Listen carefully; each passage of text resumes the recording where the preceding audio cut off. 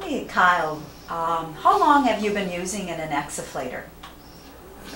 I started using it when the first time I was hospitalized because I had pneumonia, and Dr. McKim stayed with me the night. Do you remember how long ago this was? I remember it was right after my graduation. So,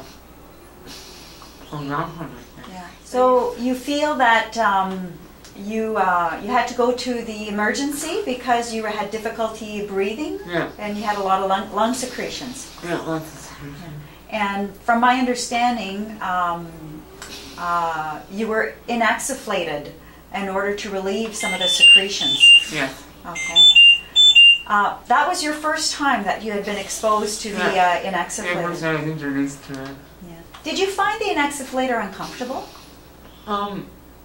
With prolonged use.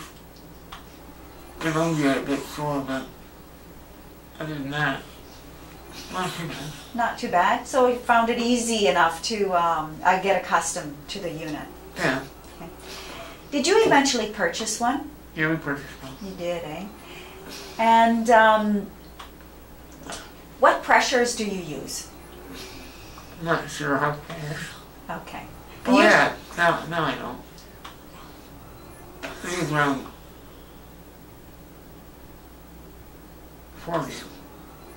Plus 40 minus 40. Yeah, plus 40 minus 40. Those are the usual pressures. Okay. Today, you're 37, and you have one at home. When do you find the insufflator most useful? It's one of the cold months of congestion. It helps a lot. Mm-hmm. Okay. And is there another time that you have found it useful as well? Sometimes I get like food stuck in my throat. Okay. And at that time, when you apply the insufflator, do you feel that the food is expelled out after the first try, or it takes several tries? It depends. Sometimes it comes out right away, or sometimes it could take 30 minutes to an hour. Visit our website at www.canventottawa.ca for additional comprehensive information.